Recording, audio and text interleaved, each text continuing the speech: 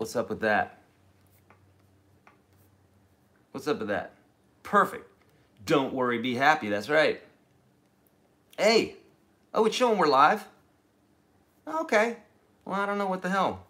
This is saying I'm not connected here. All right, so we're there, right? Hey, friends, don't worry, be happy. It's totally cool, man. When you have this in your hand, it pretty much just makes it to where there's zero problems, right? Let me make sure I'm live. There's zero problems. Right? Okay, yeah, I'm live. For whatever reason, it's saying audio, video not available, and I'm not connected at all. So sorry about that. It's a train wreck anyhow. Hey, friends, welcome. First off, what's the date? I'm getting lost in the days here. Doing lots of meditating these days. It's the 25th of March. Welcome. Welcome. We're going to have a blast here today. We're going to stay up. I'm so glad that you guys are here. I do these as much for me than I do them for you because it really lets me connect with you guys.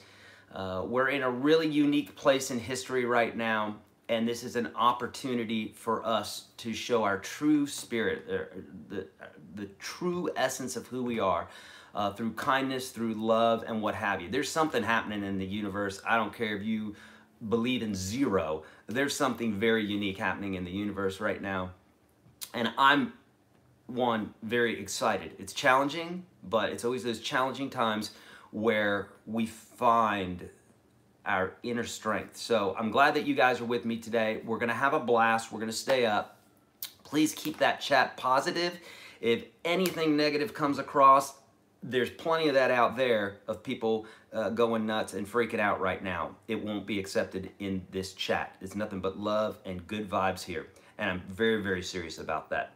I'm kind, but I'm very stern when it comes to that sort of thing, all right? So keep it cool, keep it nice, keep it kind, and let's show lots of love here today. I'm gonna show you today that if you play guitar, you know how to play the ukulele. It's super duper simple. So we're gonna talk about that today. I'm gonna get to your questions. It really makes me nervous looking at this thing and it says I'm not live, but I can see myself live right here. So I'm good there, all right?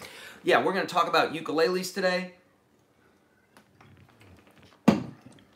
We're gonna talk about guitars, we're gonna talk about ukuleles, and we're gonna talk about how you guys know this stuff. Then we're gonna do some Q&A today, okay? Someone's saying I'm looking tired. You know, I got these lights coming up like this instead of down, so you're getting everything right now, pretty much, you know? All right, so we'll get to some questions here in just a moment. This will be a much shorter lesson, if you will, because there's not much to show you other than you know this already. So the guitar, the ukulele, I should say, is basically the bottom 4 strings of the guitar, except it's tuned G, C, E, A. So in essence, we could take the acoustic guitar and we could capo up at the 5th fret, and essentially, now these are not tuned exactly to each other right now. It was just like maybe a quarter step off. I didn't have time to get them perfectly in tune before the broadcast. I apologize. But essentially, you know, that's G, C, E, A. So like the chords I was playing there,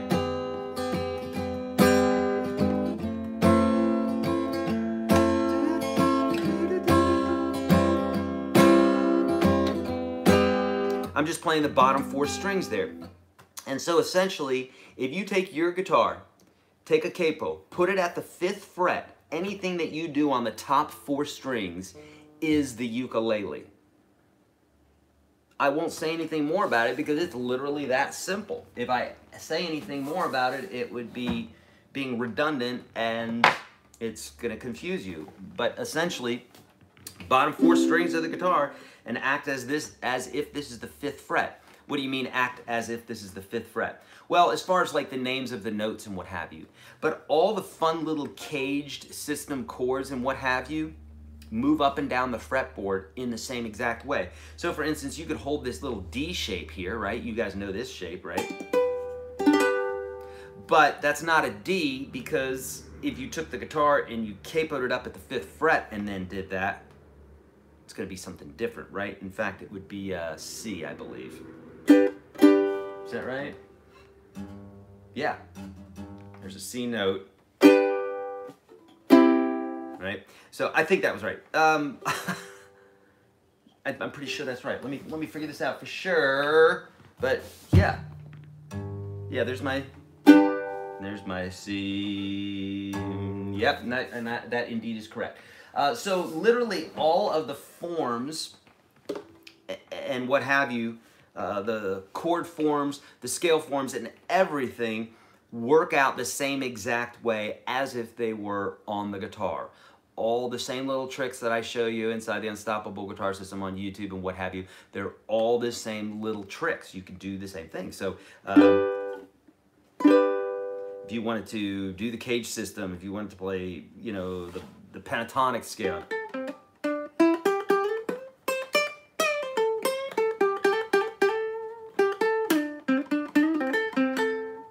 Okay. Now, one thing that throws people off is this string here is up an octave, but don't worry about that. It's the same by name.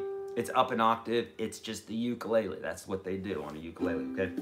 Now, this is a soprano ukulele. This is the most used or the most purchased one. This is a Cordoba. This is a 15 cm. It's just a little cheapy, and it does great. I gave my good one to my daughter. Has a pickup in it and everything else. But I have these on my gear store, so if you want that, kit.com/YourGuitarSage. The link for that will be below this video. Just look below, and I'm going to double check here just to make sure. But yeah, yes, you'll see something that says gear. It's under there, okay? So if you want one of these, go get one, because you cannot be sad and play one of these. If you're sad and you play one, you will instantly become happy. It's just the truth. They're awesome. All right, now this is a Kala, and I loved this one because look at this, man. This is like if a ukulele had a baby. If a ukulele had a baby, it's a baby having a baby. They call this a pocket uke, and it's pretty small. I'd need to have a pretty big pocket to put this guy in it, but nonetheless, it's a real ukulele, really works and all the rest. This is the one that was in the video. Someone said, were the strings painted on? No, I have 3 of the strings pulled off, and I taped them down, and I stuck them in the sound hole so that I could teach my little guy, my buddy, my son, who's 4, to teach him how to play the ukulele, but one note at a time, like I learned. That's how I learned, is by just... Right? Super easy. So now he just has 1 string to play with. I tuck these other guys away, and he doesn't have to worry about it. And my daughter, who's 22, painted this when she was a little tyke. Okay, so there's that. That's a soprano as well. And then this is a gutalele. If a guitar and a ukulele had a baby, gutalele. And you would play this one in the same way as you would a guitar.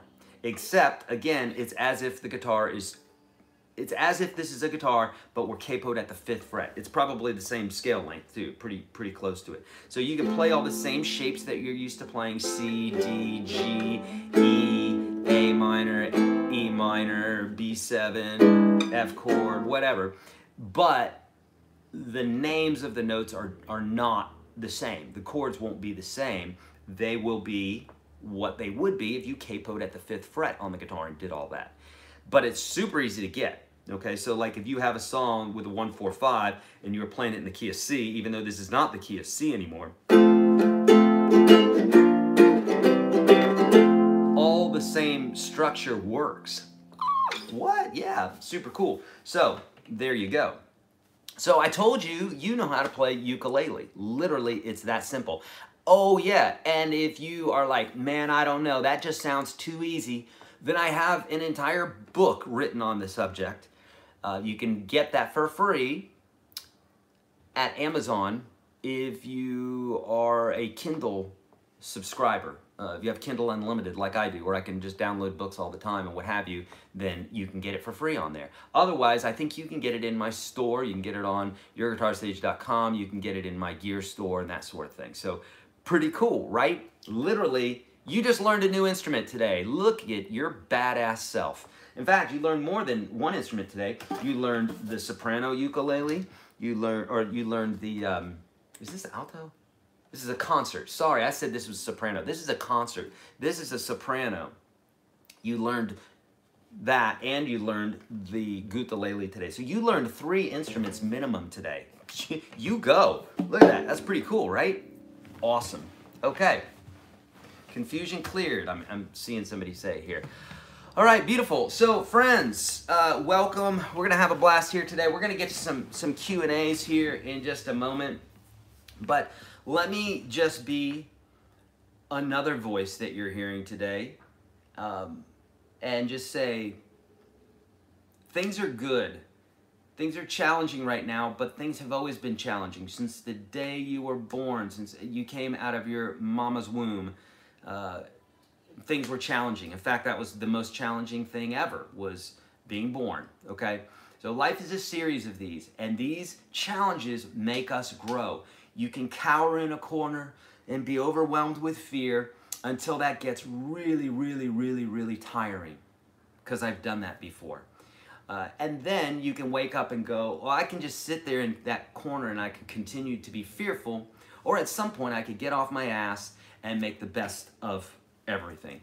And that's what we're doing here, and that's what you're gonna do, and that's what we do, because we're champs and because that's the way we roll. So I'm really glad you guys are here today. We're gonna have a time here just getting to know each other and love on each other and everything else. B.L. Bowen said, just keep breathing, and I 100% agree. Just keep breathing.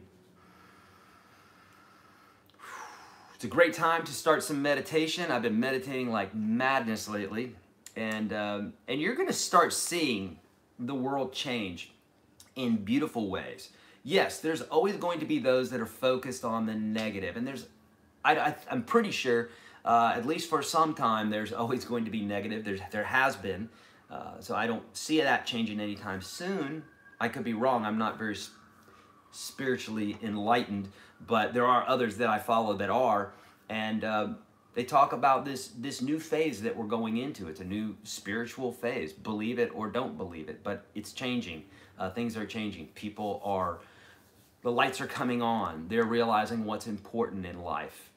And unfortunately, or fortunately, I wouldn't even say unfortunately, it just is the way it is. This is when we start listening, is when things start getting a little squirrely, when our foundations are shook, when someone dies in our family, when we lose our job, when we go bankrupt, which I've done, and I've lost my job before, and I've gone and I've gotten divorced before, and I've lost my home before, and I've been this close to being homeless before. And there's lots of things that we get through in life. So be encouraged. You are not alone. These thoughts that are going in your head, fears and what have you, they're illusions, because as soon as you can turn them on, you can turn them off. And just know that we're all in this thing together, and you're not the only person thinking the things you're thinking right now. So that's a good thing, right? Subskip, this too shall pass. Thank you for the donation, my friend.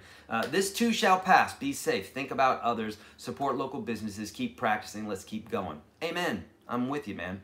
All right, let's get into some questions, and anything that you guys want to talk about today, let's talk about it. Let's go down the rabbit hole. Let's talk about guitars. Let's talk about ukuleles. Let's talk about spiritual things. Let's talk about whatever it is that's going to make you feel good today, because that's what I'm here for.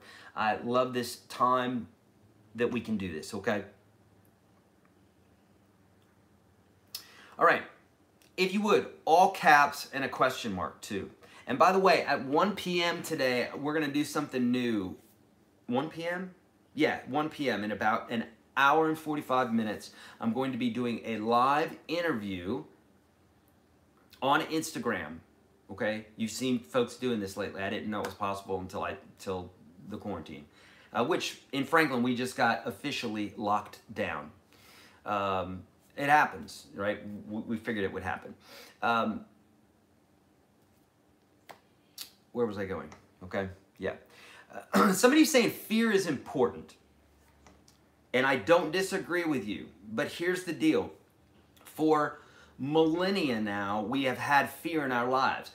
We hear a saber-toothed tiger and we're like, oh crap, what was that? Or we hear a hissing or a rattling on the ground, right? And that fear makes us go, whoa, whoa, whoa, what is that thing? So fear is not important. So I would disagree with you there. Fear is not important. Attention is important. And there's a massive difference between fear and attention. If a bear is chasing me, thank you so much, John, for the donation. God is great and good will overcome the bad. In the end, 100%. I totally agree. This is truth. Fear is not important. Attention is important. And my friend, I would say that you and I probably agree on this. So, Guitar Hero 10.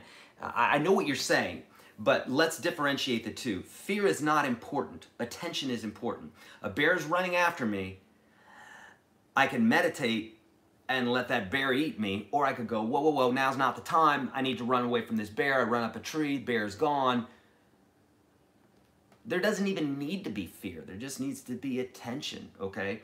For the same reason, you don't need to be fearing what's going on right now, but you do need to be attentive, and it would be kind, whether you believe that anything's going on or not, it would be a kind thing to maybe just wash your hands more, to keep distance, you know, keep a little bit of distance. It doesn't mean that you can't get on Skype calls like we've been doing and meditate and play with your family, and definitely keep connected, friends. During this time, keep connected, whether you are on you know, doing something like this live, whether you are getting together with your family, whether you're going inside and meditating, praying, thinking good thoughts, the whole 9 yards. Dude, that stuff is powerful. It has absolutely changed my life. So a million of you, if everybody in here gave this thing a thumbs down and didn't agree with me, I would still know it's right, because it's absolutely effing changed my life.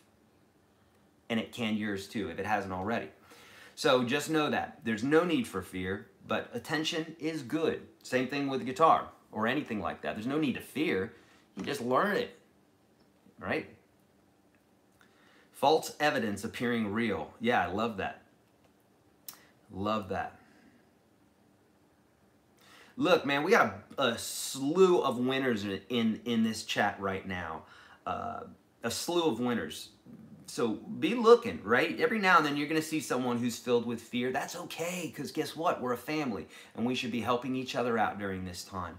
So we're not all on the same page. We're all in different ages. We all have different experiences in life. We all have different mindsets. Some of us work on our mindset more than others.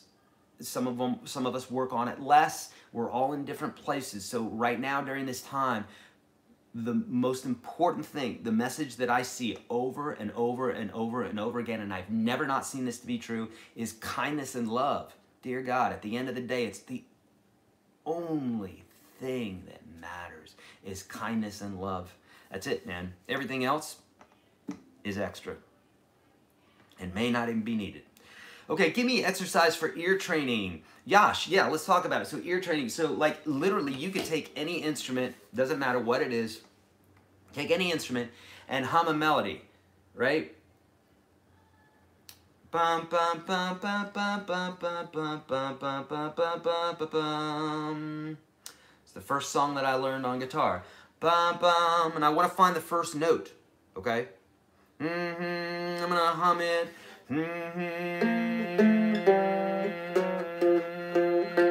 I found it. So that's good. Once you find the first note, all the other notes are easier to find. Bum, bum, bum, bum, bum, bum, bum, bum, bum, bum, bum, bum, bum.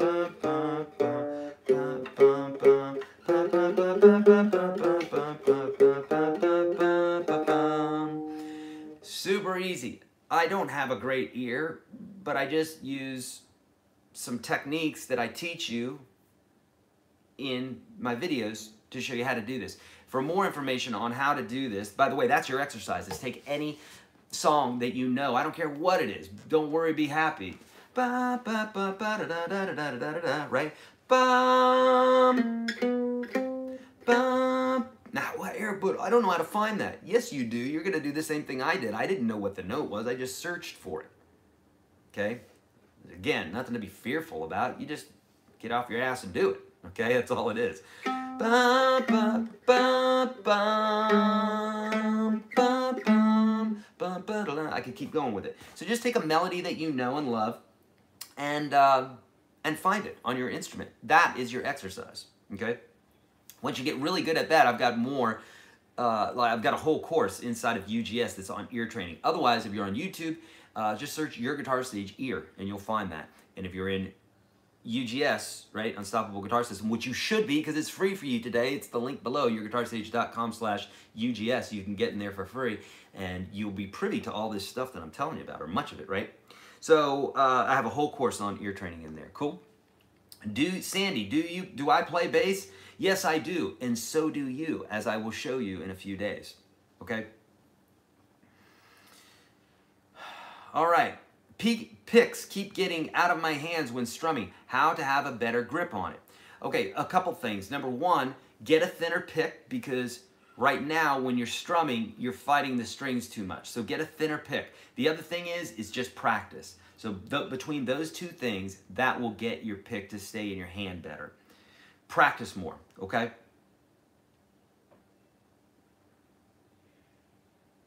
Please tell, because I am curious if you've ever listened to any Hindu or Bollywood song, your view on it.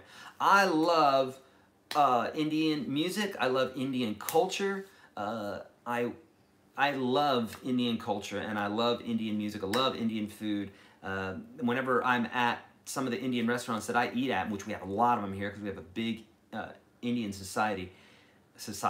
Indian, you know, there's a lot of Indians that live here and it's wonderful and I love it. And they always play that Bollywood music and I just can't stop watching because the girls are beautiful and the dancing's flipping awesome and the music's good. So I love it. Yeah. Ah, beautiful. Thank you, Rob. Excellent analogy and summary of our current environment. Amen, brother. Yeah, man, think about it. If you go outside, you don't see birds and dogs and what have you worrying about it. You don't see, my little kid has no idea what's going on. And he's none the wiser for it, right? Isn't that what you say?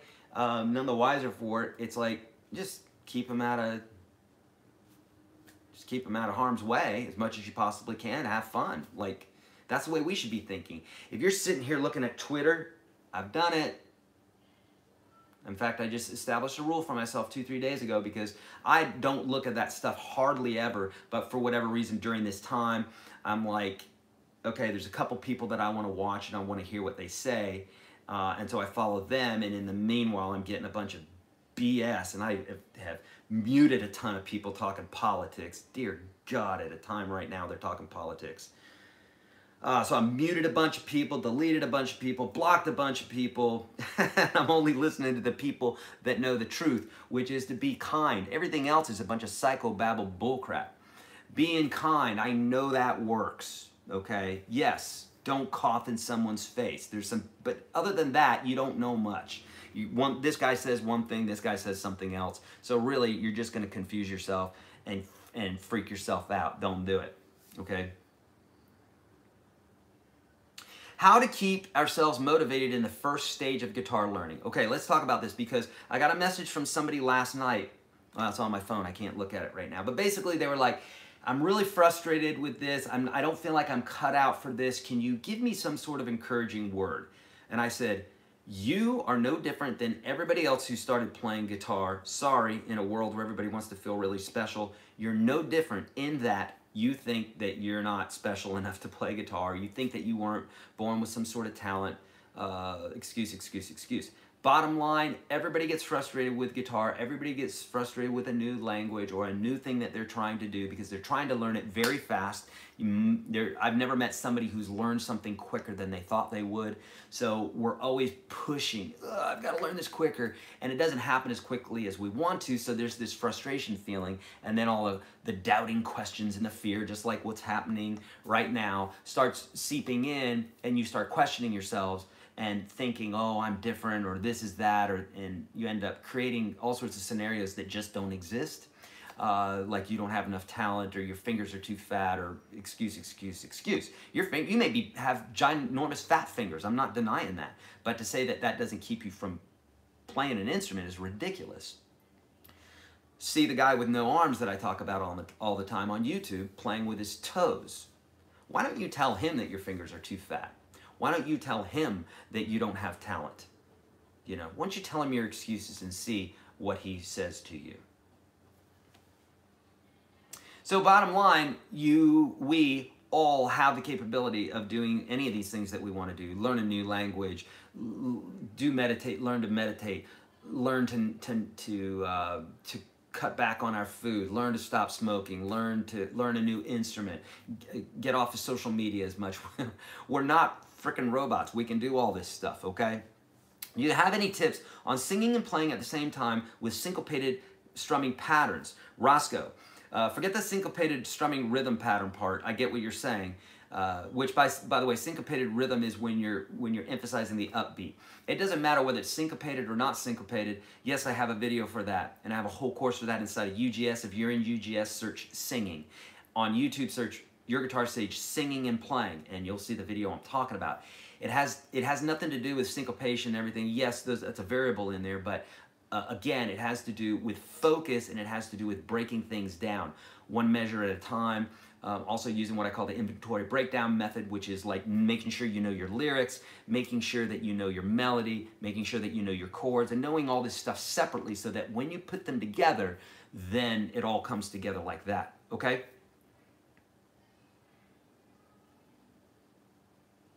Okay, good. Okay, Abdullah is saying, I'm in UGS Standard and currently working on chord transitions, but having trouble between chords that have no mutual strings, like E minor to D or D minor. Any advices? Yes, and I like the way that you say that too. You know, basically, we talk, you know, about, or I talk about taking inventory. I talk about this a lot. Taking inventory in your life, taking inventory with guitar chords, all the rest. Gosh darn it, I don't want this guy right now. Oh dear Lord, I literally have 1, 2, 3, 4, 5, 6, 7, 8, 9 instruments around my general vicinity right now. I've got a ukulele, I got 3 ukuleles, a ukulele, a baritone guitar, a Gibson, a Takamine, I've got Faith guitar. I've got so many guitars around me right now in this little tiny space. So, you know, when I'm talking about inventory, right, taking inventory is taking stock. You can do this with any part of your life, but it's like taking a moment, like right now, taking a moment and going, what's going on? And so when we're talking about our chords, as opposed to just plowing through things, and we do this with playing all the time, is we're wondering why we can't do a particular something instead of just taking a second and going, what is actually going on here? When I'm going from an E major to an E minor, what's happening? Oh, wait a minute. My fingers look the exact same. They're just going down a string, right? Light bulb moment goes on. It may not be huge, but it's big enough to where you go, oh, so really the only thing I have to do is move that little guy down, right? Or if you say, okay, well, when I go from a D major to a G chord, I don't have to lift my fingers up off the fretboard and then put them completely down again. In fact, that would be a wasted movement. Because look, this guy stays on the fretboard, okay? There's 2 lessons in this. Number 1, when you go from a D to a G, you don't move your finger. You can pivot off of that finger, and that gives you a constant, a benchmark, something to hold on to, a rock, right? In a time of trouble, a rock in the middle of a river should you need it. So that is what that's for. If you just lift off like this, you're letting go of the rock, and now there's going to be a larger room for error, larger margin for error, right? So you want to take inventory of what you're doing. In this case here with the question, he was saying like going from I think it was a D minor to an E minor. And he was saying that there's no association there. And sometimes there's not. There's no association between 2 chords. We have nothing to connect the 2, right? Well, there you go. That's okay. That happens, right? Stuff like that happens in life. So in this case here, what you want to do is you want to think about where you're at. You're on chord 1. We'll call it E minor. And then you think about chord 2, where it is that you want to go. My goodness, it's like everything that I say could be applied to life. So strange, right? So here's where we are. The D minor is where we want to go. Well, how the hell are we going to get to D minor if we don't think about what D minor looks like, about where all our little fingers are going to go, about which fingers are going to go and when? How are we going to get to it? Well, we could just like, I don't know, D minor, where's that D minor again? And you're looking and you're like, okay, this finger goes here. How about memorizing the chord first, right? And then when you move from chord to chord, it's going to be quicker. Also, if you visualize it, if you see it in your mind's eye first, then you have a much better chance of pulling that chord up than not. And then when you're on the D minor chord, you're going to do the same thing. All the work is done up here. It's not done here, it's done up here. So like I'm on the D minor chord and I'm thinking E minor. What most people do is they want to just jump to the chord right away. They want it to just automatically be there. Guess what? It doesn't do that. Your brain has to do the work. So you're on the D minor, you're thinking about the E minor chord. What does the E minor chord look like? Which finger's going to go where? And I'm like literally visualizing the movement in my mind. I'm seeing it. And I don't move my finger until I've done the work. And then I move my fingers and it's going to be, 50, 60, 70% faster, more efficient than not doing that. So do that. When you're going from chord to chord or doing any sort of movement like that, that's what you need to do is you need to think about whatever movement you're getting ready to do beforehand, okay? Okay.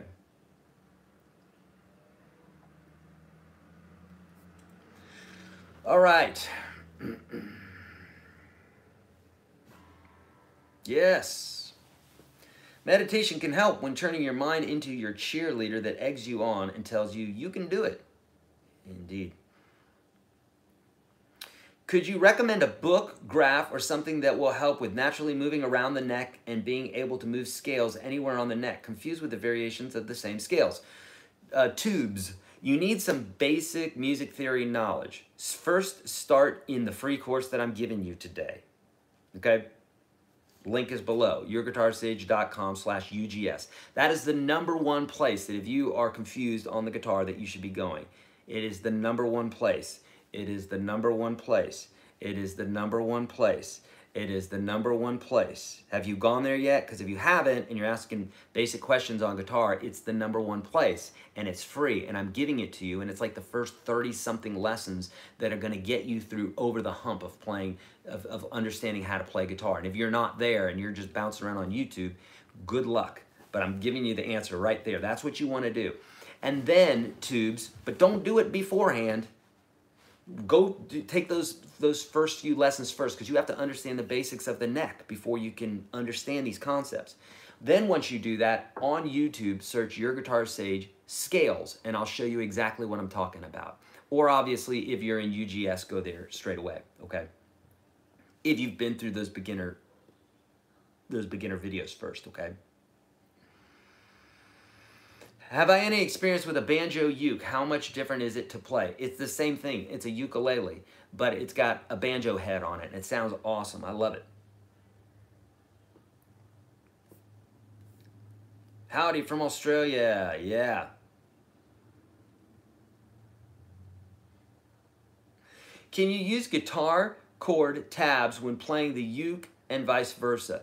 You could. Like, there's information there that you could extrapolate and bring to whatever instrument, uke to guitar, guitar to uke. There is, but you would have to know the music theory. Understand that the ukulele doesn't have 2 bottom strings and it's as if you're capoing the guitar at the 5th fret. So that's a lot to consider, okay?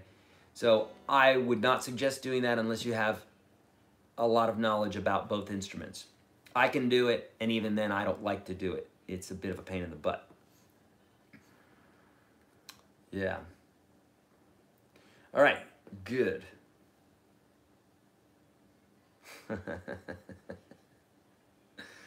I'm stuck on a loop because when I see folks ask questions, basic questions about guitar, and I know that for whatever reason they're not taking advantage of that free course I'm giving them, I'm just scratching my head like, I don't understand. I'm giving you this to understand. Like, what are you doing?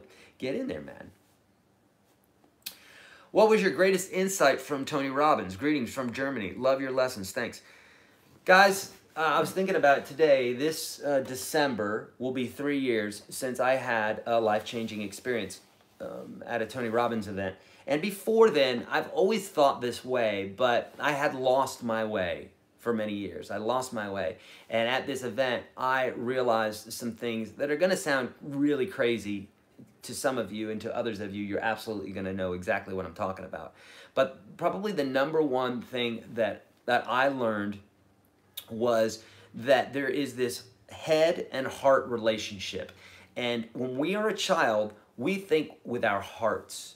There's literally science that shows that there are neurons like brain cells in your heart and other places in your body, I believe as well. But there's like lots of neurons in your heart. There is also an association with the gut. So when you have a gut feeling, people say, oh, I have a gut feeling. Your gut flora is basically a society of microorganisms. This is just science. So if you're freaked out about it, then be freaked out about science. It's just science. But one of the things that I learned is that as we get older, we live so much in our head. We're so analytical. We're so fear-based. We're so, well, it's just this. That's just the way it is. Stiff upper lip and all, you know, and that's the way we go forth. And that is what kills us. That is what kills our spirit. It's what kills our lives. It's what takes away so much of our life before our actual death, is those mini deaths, right? So I learned that the more that I can live in my heart, and this is a daily exercise, because if I'm sitting there looking on Twitter getting pissed off that someone's talking political and this, that, and the other thing, right?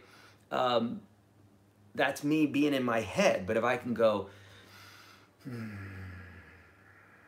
going to go meditate right now, or I'm going to go spend time with my little boy, and I'm going to teach him how to play Mary Had a Little Lamb on the piano, or I'm going to go write something, or I'm going to go create a video, or I'm going to go do a live video right now, or whatever, then all of a sudden I'm starting to live from my heart, and it feels so much better than living in my head. That's the number one thing that I learned.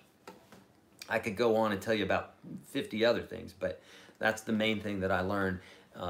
And that ultimately, and I've always known this since I was a child, since I was a baby, I've always known that I am unlimited, and that there's nothing that I couldn't do if I've set my mind to it and I did the work to get to it. That's the important part. Setting your mind to it and just saying, I want this, I want this, I want this, is not going to do it. It takes grit and getting your hands dirty and doing all the hard work that's going to get you there. But it doesn't. But you can't do that without first having the thought, and without embracing the thought and saying, this is what I want to do. Since everything else is there in this section to learn basic meditation in UGS, no. But there's plenty of great videos. In fact, I just posted something, I think, on Twitter the other day of something that I listen to when I meditate, and just a short little lesson on how to meditate from a guy who really knows that really well.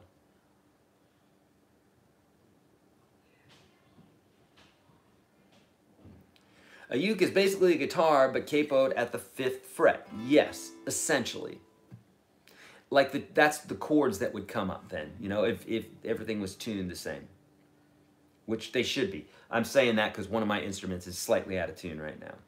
I don't know which one. I didn't have time to tune them both. When I play a song in a particular scale, sometimes I have to use a note which does not belong to that scale. Take an example of E minor scale. What is it called? So, Prakash, some people might call it an accidental, but, you know, you'd have to, but, you know, sharps and flats, some people call it that, but it's not necessarily that. So it's just a note that's outside the scale. Some people call it chromaticism, and all of those are kind of correct. But you're just going outside the scale, that's all you're doing.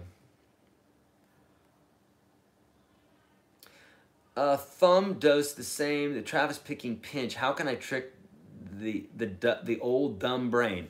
Guy, it's not a dumb brain. It may be old, which old as in wisdom. That's great.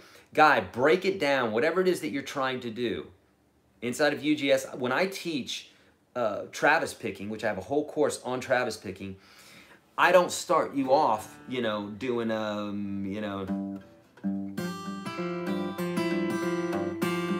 that's the end result. But I have you do this. That's how I have you starting off. Then I have you go and doing this. Then I might have you go.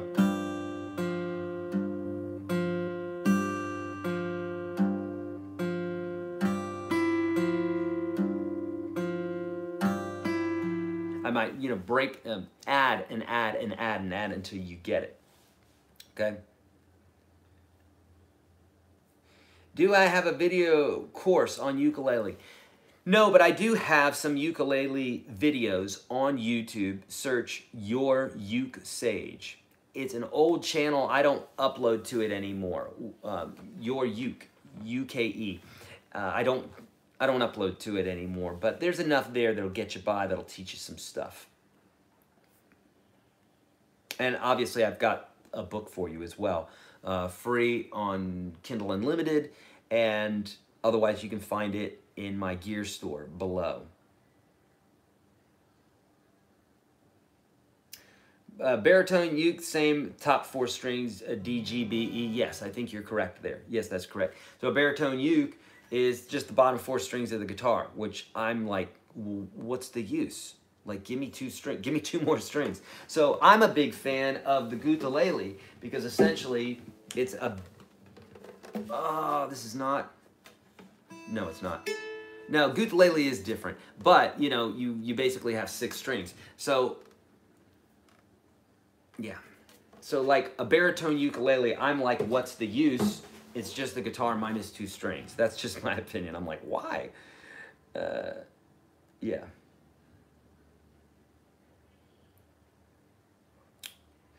All right, which song in your opinion sounds the best on acoustic guitar? I mean, there's a million songs. There's not one song that I think sounds best.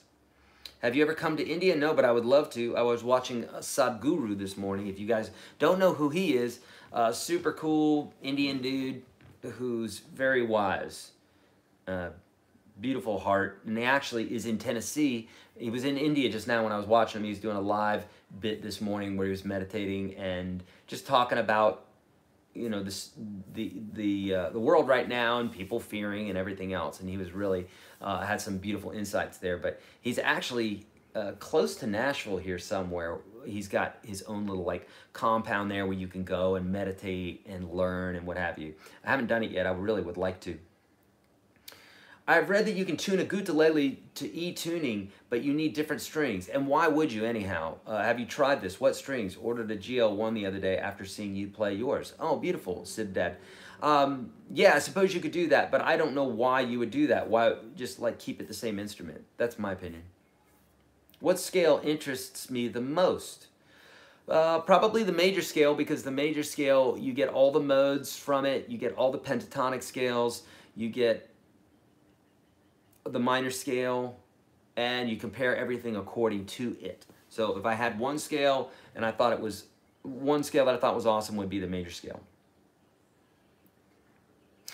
Sadhguru has all the answers to all the questions except for guitar. Yeah, and I know a guy who can help him out with that, so.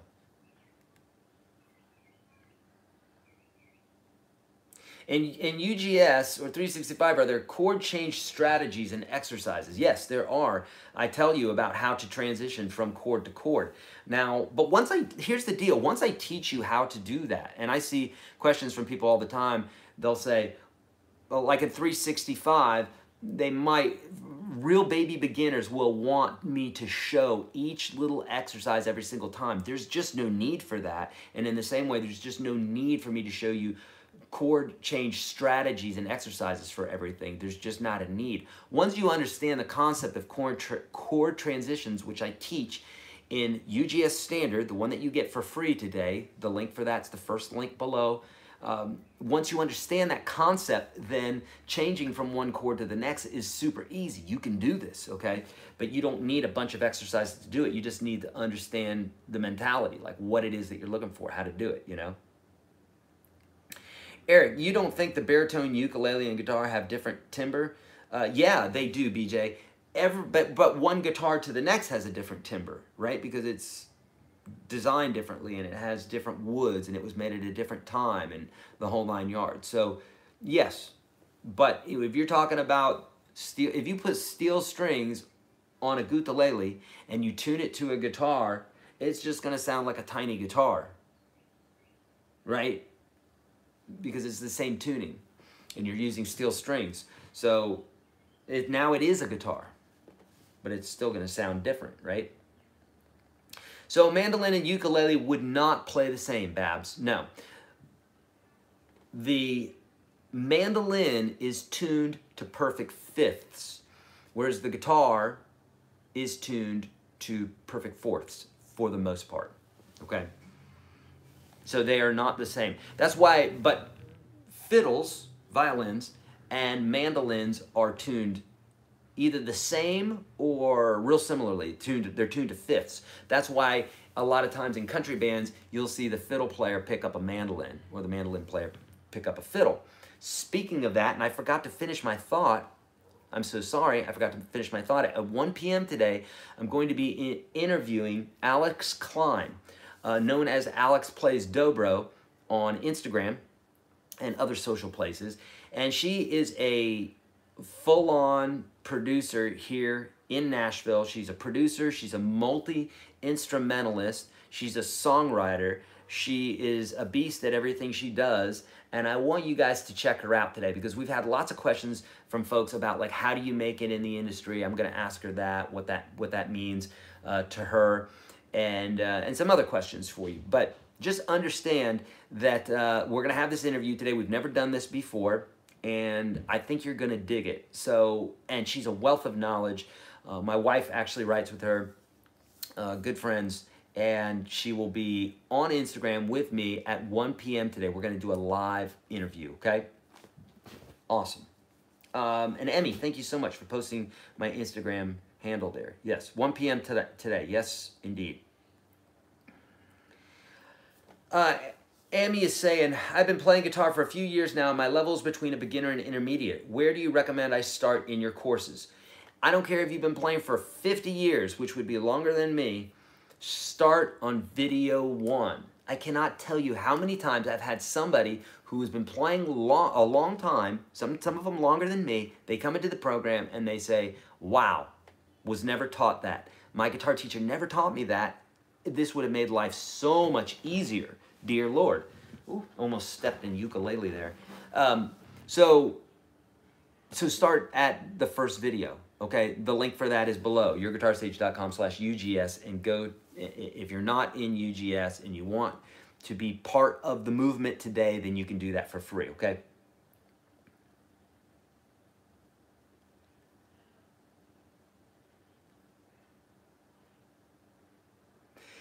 On a side note, bought the Epiphone Masterbuilt. Yeah, thanks to your suggestion. It is awesome. Bruce, isn't it? I love the Masterbuilt series. Epiphone Masterbuilt. Anybody looking for an affordable acoustic guitar that plays like a very, very expensive guitar, check out the Masterbuilt series. Masterbilt. That's in my kit store, kit.com/YourGuitarSage, or the link for that you can find below. Just look for something that says gear, and you'll find it, okay?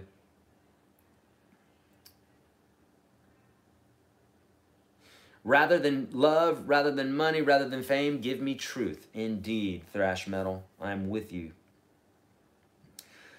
Hello, learning guitar and baritone uke and looking to get a concert uke. Do you think learning all three at the same time would be a hindrance? No, not at all. In fact, they're going to bring things together for you. So no, it won't be a hindrance at all.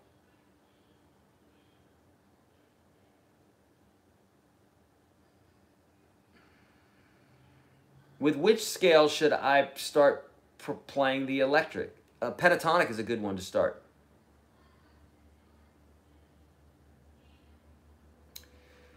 How to incorporate while playing lead on acoustic guitar.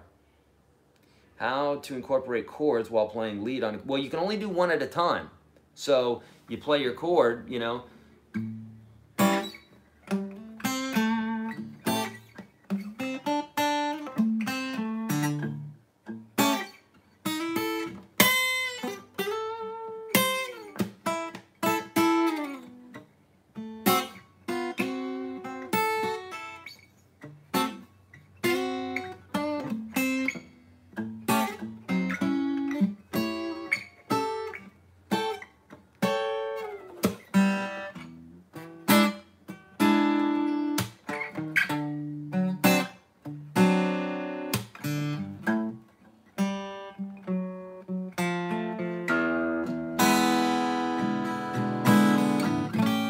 So what I would do is I'd say hit a chord.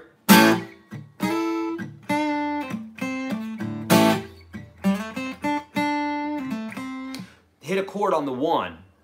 1, 2, 3, 4, 2, 3, 4, and just on the ones, hit the chord. And so then what you want to do is you want to practice. Very helpful if you have like a drum machine or something counting at first until you get the vibe of this, but essentially because you're gonna have to kind of count or feel a measure. So like 2, 3, 4.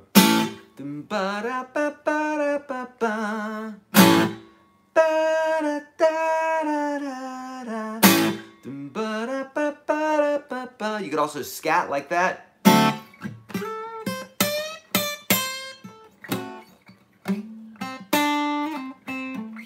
That sort of thing, okay? So hit the chord on the 1, throw in a few little melodies there. That's the way to get started, you know? Then you can keep the feel and rhythm. Okay, if I play the guitar capoed on the 4th fret, would it be tuned with the ukulele first note? No, 5th fret. And then that would be the open strings, if both the instruments are in tune.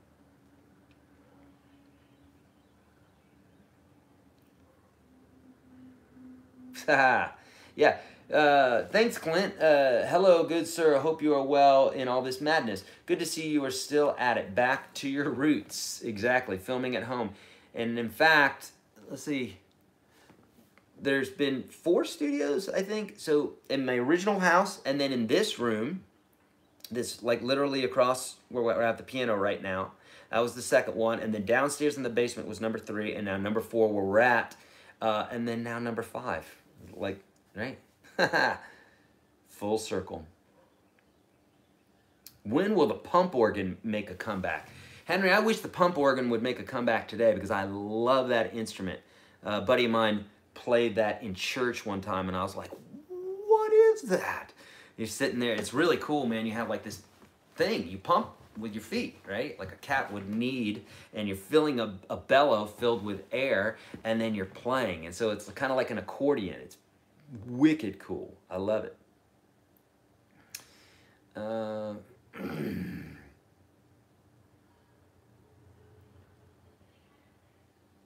Hey, Eric, what are your thoughts on a snake pick? I don't know what that is. I don't know what a snake pick is.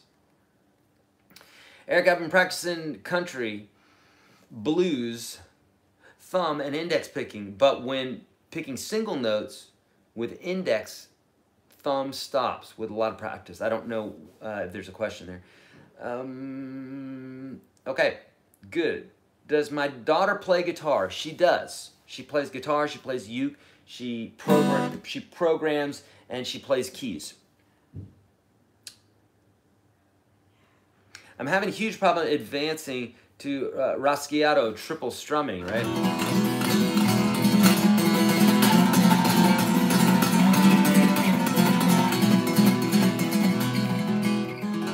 Which I'm not very good at, but I can kind of fake it a little bit. What should I do? Practice it more. Honestly, that's it. Slow it way down. Slow it down. You're trying to practice it too fast. I know this because that's everybody's problem when they say, I'm having a problem with this, how do I fix it? You've got to slow it down and you've got to get accurate at it because what's happening is you're trying to just do it and you haven't earned it yet. Sorry to be the guy to say that, but you haven't earned it yet, so you've got to earn it. And that means playing it over and over and over again. Play it slowly and surely, okay? Sir, in a long run, how do we stay motivated? Because so many times we don't know where we are heading while practicing. Candy, find other songs and find other instrumentalists who might inspire you. You need to have a reason. You know, here I go again, but everything comes down to your why. Why is it that you want it? Why am I doing this broadcast right now? I'm not getting paid to do this broadcast. Why? I do it because I feel like I have something to share with the world.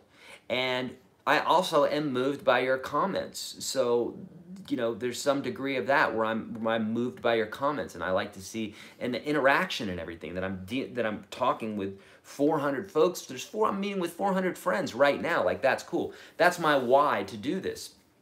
and to continue to help people play guitar, get people into the course, the whole 9 yards. So there's lots of reasons why. So Candy, what's your reason why? If you don't have much of a reason why, then your progress will surely suffer. So there needs to be a big reason why. Another thing I learned from Tony Robbins is to find out what your why is. Sometimes that requires a lot of digging in the dirt. Let's say, for instance, you smoke, and you're like, well, you know, I really like smoking, and I know I should stop, but, you know, I want to stop. And that's where the line of thinking stops. And someone might wonder, well, why can't I quit smoking? Well, they haven't made the why big enough. This is what Tony Robbins would do, is he would say, you like smoking, do you? Yeah. He would use any technique to show you what's actually going on. If he had a picture of your lungs or whatever, he'd show you your lungs. And if he couldn't do that, he would say, well, do you love your daughter? And he'd drill down to all the things that you love. How do you think you know, getting lung cancer would feel to your family who loves you, what have you? And he's going to make you hurt. He's going to make it hurt really bad so that you freaking stop. That's creating a why. Sometimes you've got to dig in the dirt to find out what your why is. And sometimes it's uncomfortable, but that's good, because that being uncomfortable is going to get you to the place where you want to go. And unless we just want to remain level and boring our whole lives, you've got to have some pain. You got to have challenges. You got to have struggles, just like today. Beautiful things are going to happen because of this. Whereas if it didn't happen, beautiful things wouldn't happen. Because of what's going on right now, beautiful things are going to happen that wouldn't have happened had this thing not have come around. That's just truth, okay? People die every day from all sorts of things. But this truly is going to change us in ways, in beautiful ways. It already is. I'm seeing it, at least in the people that I'm watching. And if you're not seeing that, then you're watching the wrong people. What kind of lights am I using? I don't know the names of them. We'll put them in the gear store at some point, but they're little LED lights that we use for, it's our accent lights actually that we use in the background in the big studio. Sir, please tell me how to play bar chords. It's guitar time, I would tell you how to play bar chords, but there's more to it. And I have a 2-part video series on YouTube. I want you to watch those. But I don't want you to watch those until you go through the first 30 lessons inside of UGS that are for free today. The link for that's below. After you do that, go to YouTube, search YourGuitarSage bar chords, and I have a 2-part series where I will not only show you the secrets to playing the bar chords, because there really are things that you got to know. Not only will I show you that, but I'll show you how to create hundreds of chords just from knowing one chord form, okay? Yes, beautiful things already are happening even as you speak. I know, I don't understand, I'm probably on a real touchy subject here, but I don't understand why certain countries, why certain nationalities get this more than others. And my Indian friends seem to get this a lot. They get it. I feel like that country was built in being in the very now. They've had lots of struggles, and I think for whatever reason, my Indian friends tend to get this stuff more than some of my other non-Indian friends. I know someone literally just got triggered for me saying that, so see ya. Okay, how many guitars do I have? I've got a lot of them. Maybe, I'm gonna say 40 guitars probably between me and my wife. She probably has about 7, I'd say. Jeff is in the 365 program.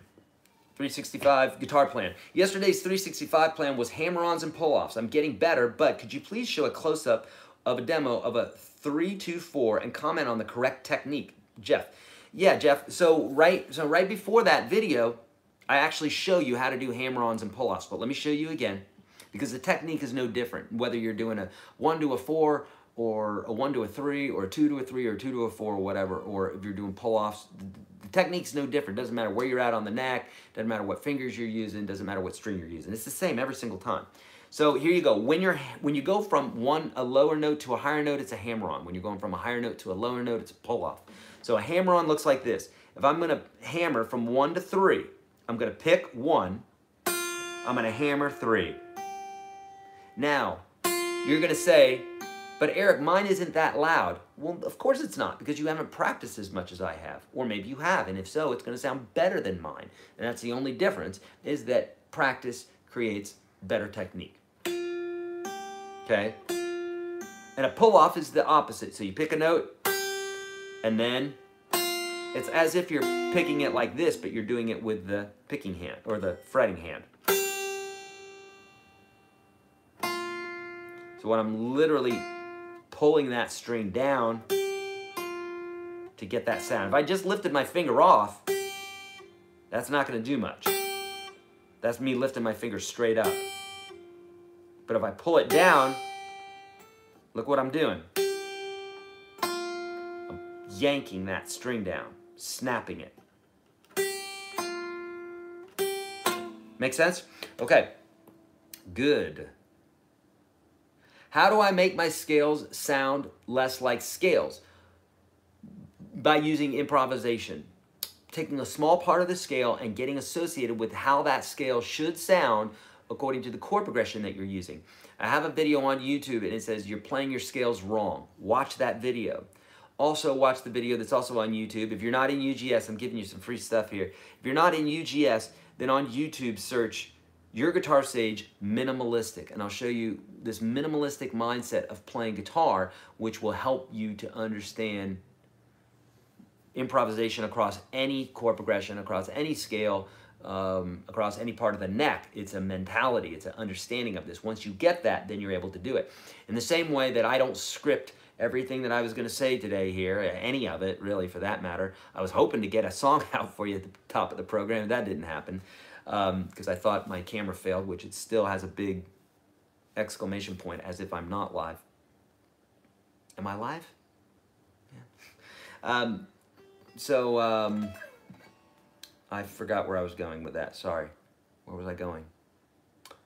I don't know. Shoot. I've lost my train of thought. Sorry. I had a big breakfast. All right.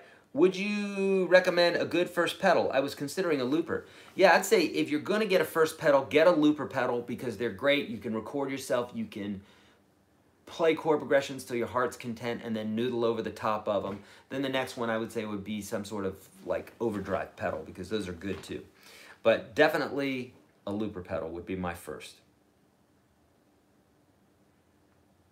Thank you, Gary. You're a beacon of kindness in this crazy world. Looking forward to your animal shelter video.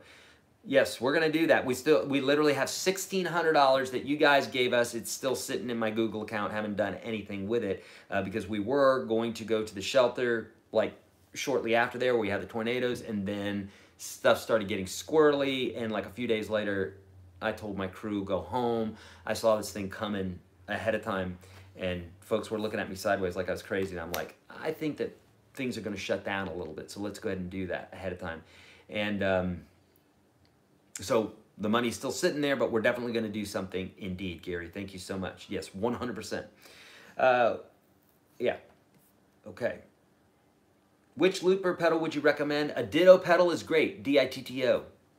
It's a great first pedal.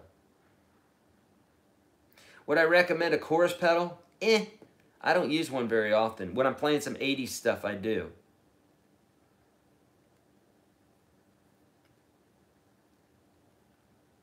Can the banjo fit into this, what we're talking about? No, it is tuned differently. It's a different vibe.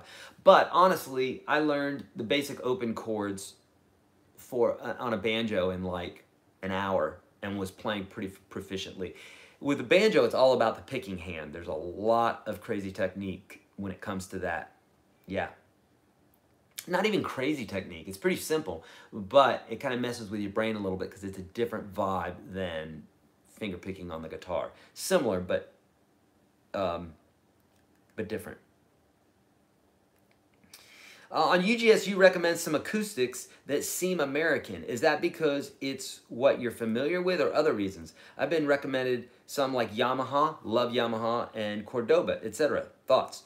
I love Yamaha guitars. I've never had a Yamaha guitar that I didn't love. Cordoba, Even though it sounds Spanish, I would say that that's probably made in America, and my guess would be, well, I don't know, it's probably, everything's made in China, so it's like the companies here in the US, but then they're made in China and stuff. So, so no, there's no specific reason. Fenders and Gibsons, I just have lots of those, but no, I don't care where the guitar's made. Doesn't matter to me. Just make it good. Same way with music. I don't care what the music is, as long as it's good. It could be hip hop, it could be jazz, it could be rock, metal, country. I don't care what it is. Just make good music. I don't care.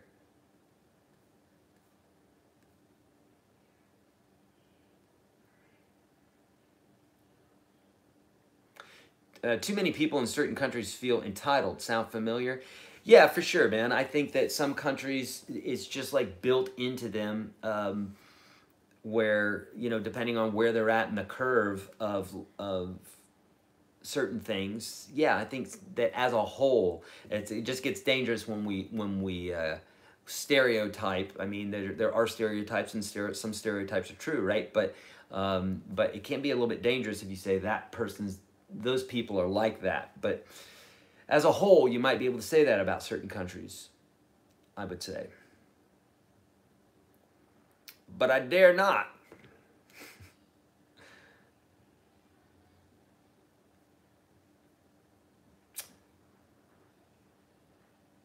Yeah. All right. Oh, look at this. Pipes McGee, which I love that name, by the way. Hey, Eric, you've sparked me to shoot for 3 1-hour practice sessions per day. First hour down. Friends, right now is the time. If you are at home, like, yeah, probably should be. I mean, go outside. That's something else I want to say. I watched the video yesterday. Ralph Smart is a guy that I watch a lot on YouTube. He's way out there, so he probably, for most people watching, you probably won't get it, or you'll think he's crazy or whatever. But I love his videos. And one thing he always says, or that he's been saying lately, is get out in the sun, get some vitamin D, get in that fresh air. We're going to be doing it in a minute because the sun is supposed to be coming out here shortly. So after my interview with Alex at 1 p.m., we're going to be getting outside in the sun for sure, keeping our distance from people, but we're going to be getting out in the sun. But guess what? When you're not out in the sun, so when it's cloudy or whatever, or you've had too much sun, get with that guitar. It's like, this is the perfect opportunity for you to dig in and get to know your instrument, okay?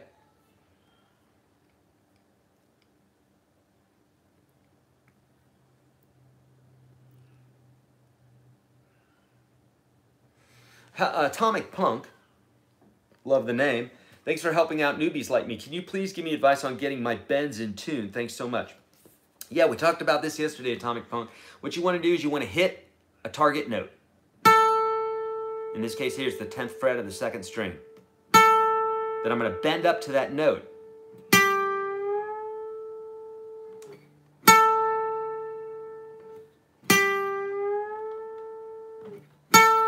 Make sense? Or we do it with half steps.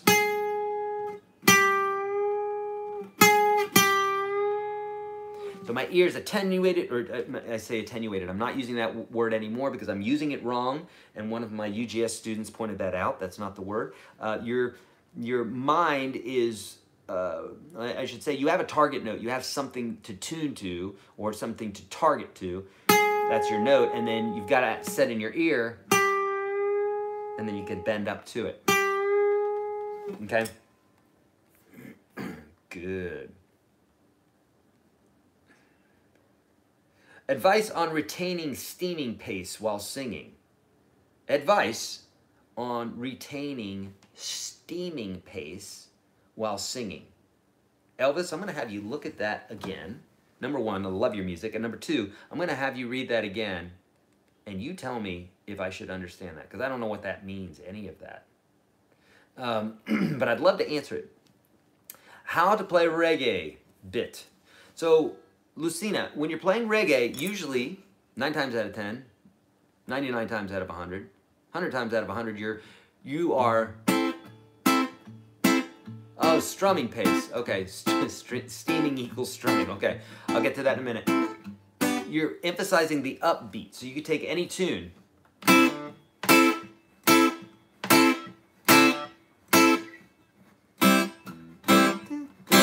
It's kind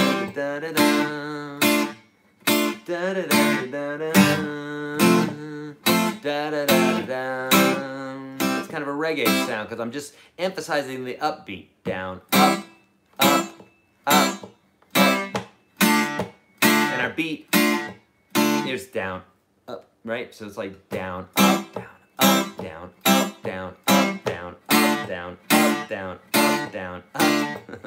Spell check victim. Yes. Okay, so let's go back. What did it say? It said something about, oh shoot, why can't I find it? Okay, so how to keep your pace going, basically, is what it said, something like that, right? How to keep your pace going when you are strumming. So what you want to do is, if you could be working with a metronome, that would be really great. But if your strumming is fine, if it sounds great and you're just not keeping pace, then it would be helpful if you were working with something that was helping you stay in pace, like a metronome or another song. If you don't have that, then what's your motivate? What's keeping you in the groove, right? Unless you're singing and you can feel it slow down, then speed it up and build that internal clock. Can you also play bass? Yes, and you can too. I'll show you in a few days here, for sure. Strumming pace while singing. Yeah, keep that foot going. Tap, keep the foot going, keep the foot going. That will also keep you in pace, okay? The more you can move your body, when you see musicians moving their body and what have you, it's harder to slow the beat down or to speed the beat up if you're keeping your body moving, because you get used to feeling a certain sway. The more that you can get your anatomy moving when you're playing an instrument, the better it's going to be, the better in time you're going to be. What does that mean reggae uses inverted chords? Does that mean reggae uses inverted chords? No, it just means that you're emphasizing the upbeat. It's called a syncopation. How do I slide into one scale box to the next? Terry, find and commit to a slide. That's it. So like, for instance, if you're going from form 1 to form 2, there's this nice little, right? You know this?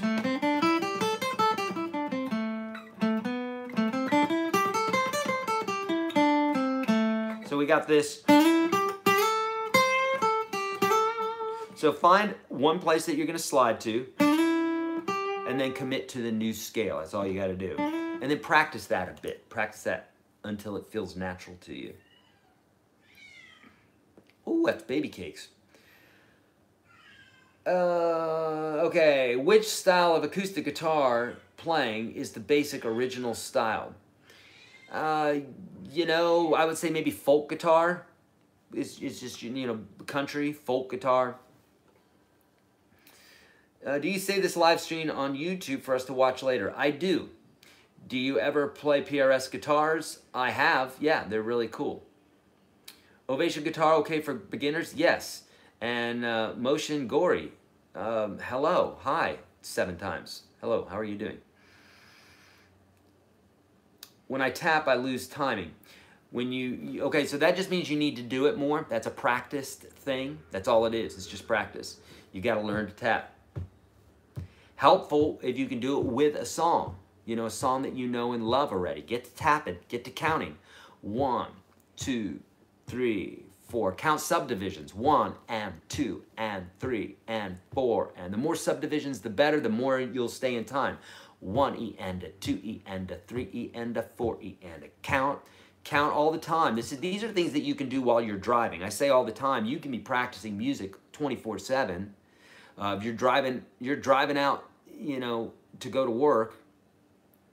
Not that you're doing that right now, but if you were driving to the market to go get some food or whatever, you're going to be tapping, you're going to be listening to music, you're counting. You can count out loud. That will help you with your timing, okay? Because you are communing with music in a way that's interactive, in a way that requires your brain. Is you're not passively, you're actively doing music, okay?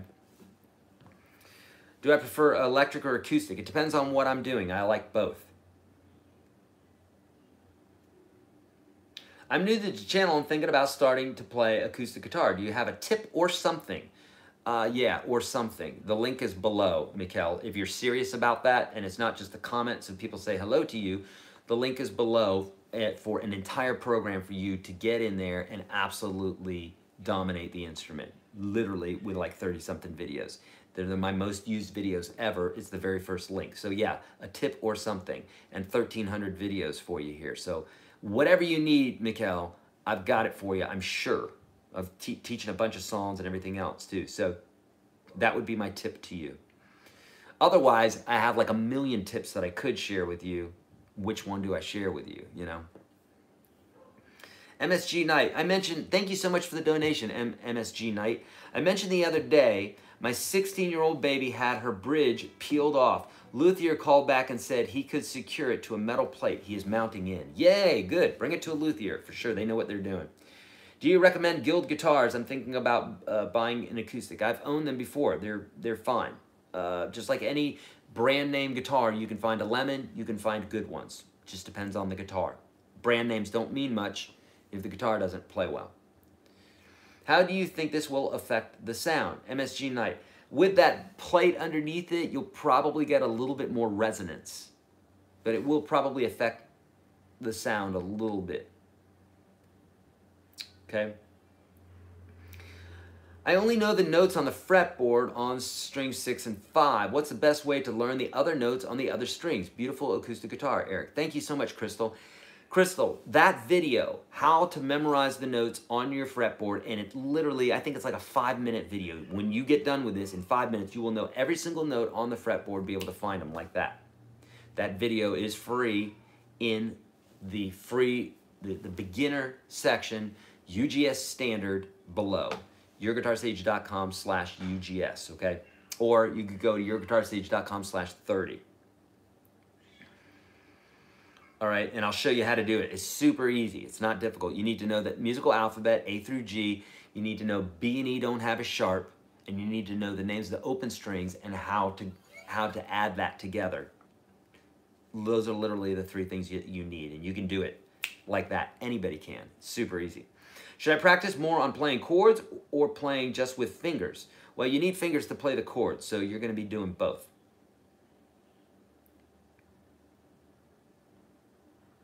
Play it, yeah, play it before you buy it, yeah.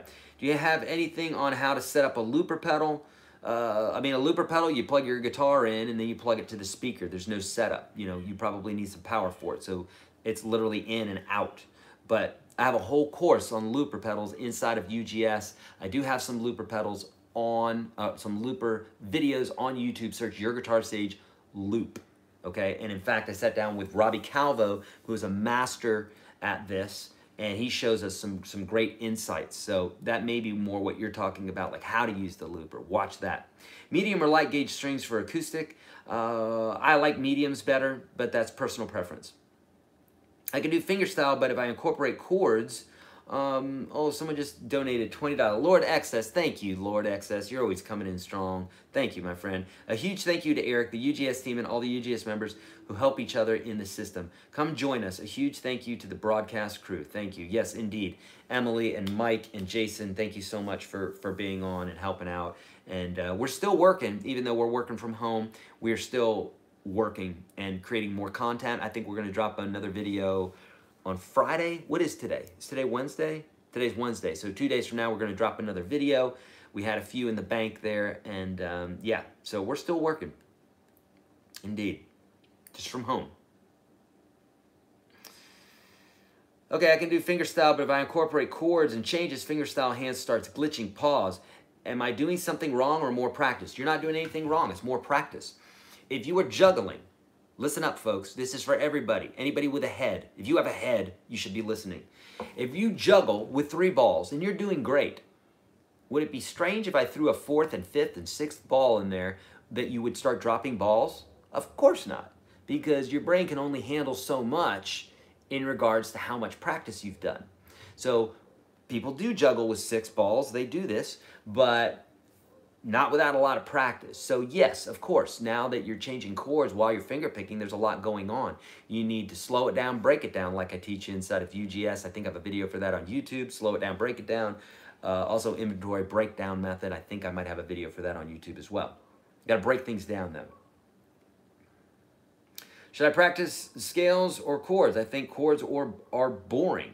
Well, chords make up a lot of songs, so I would practice both, but get some songs, because you're just kind of doing this. If you're just doing this, there's nothing wrong with this, practicing your scales, right?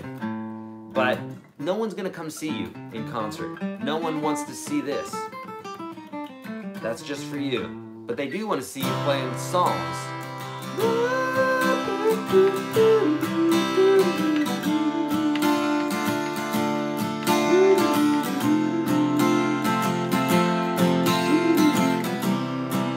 Right? That's where chords can come in very handy. My guitar strings are making a buzzing sound. What should I do about it? Take it to a luthier. When this is all done, take it to a luthier, because it could be several things, many different things that it could be with your guitar. So to try to analyze that from over the internet is not recommended. It could be so many different things. Okay. Okay, medium gauge strings for acoustic blues. Sure, that'll work. Yep. I bought a looper pedal because of the Robbie Calvo video. Great, it's awesome. Good, love it. Yes, he's great.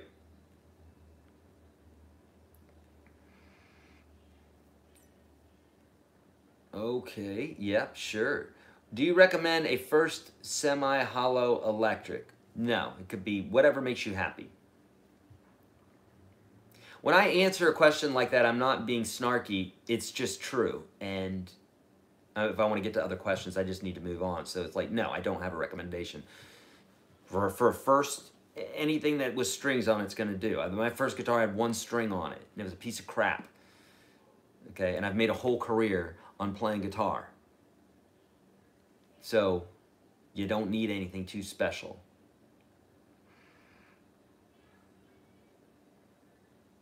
See you later, Miles. See you, buddy. Could you explain polyrhythms and hidden rhythms?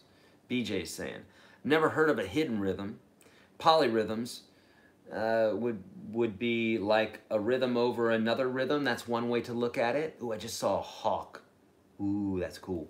So polyrhythms would be, yeah, like a rhythm over another rhythm, or you might have like a mixed time signature, or you might do threes over twos. So if you have 1, 2, 3, 4, you go 1, 2,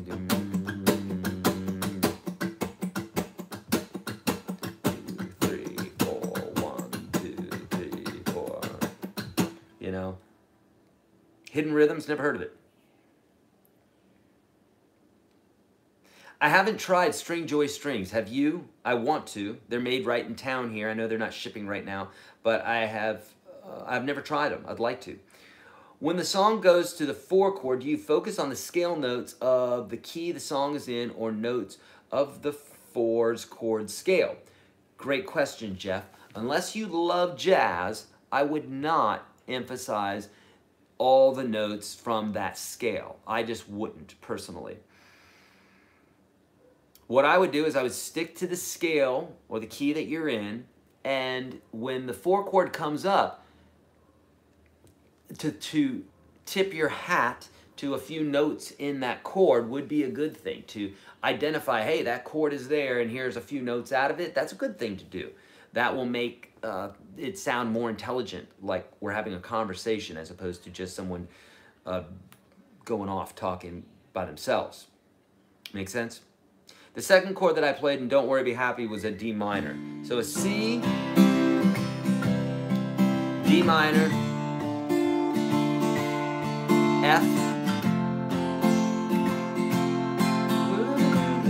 If you're not used to playing an F chord, you can do it in key of G.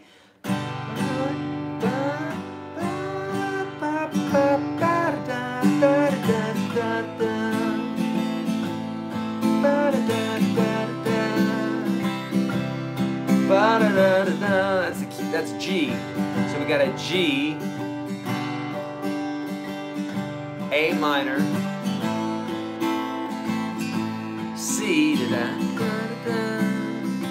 back to the G. Cool? Cool. Down and I get my fill.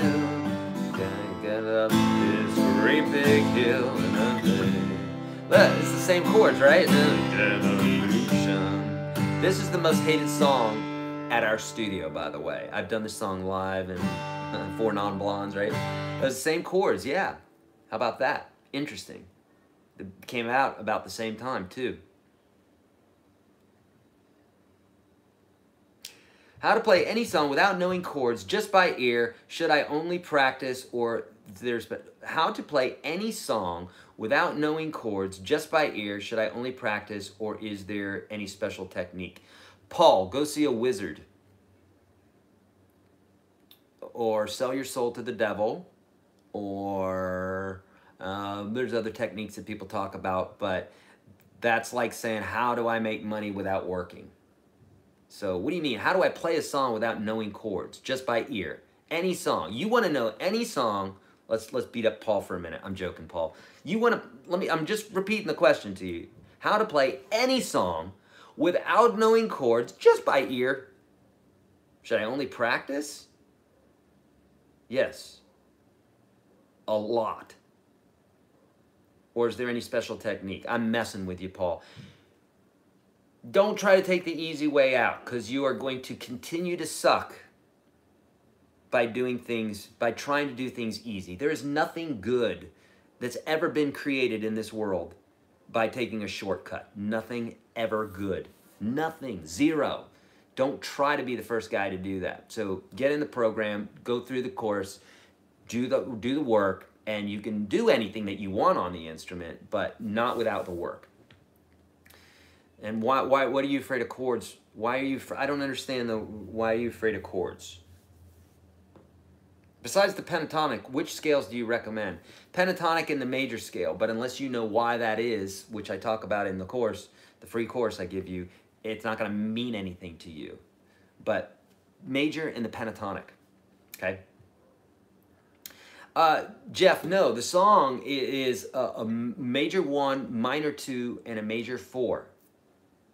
That's what we're doing. It sounds like a 1, yes. So 1, minor 2, 4. That's what Be Happy is about, okay? Don't worry, be happy. 3 Mud people, you're so welcome. Thanks, Eric, for your family, for sharing your days with us. You're so welcome.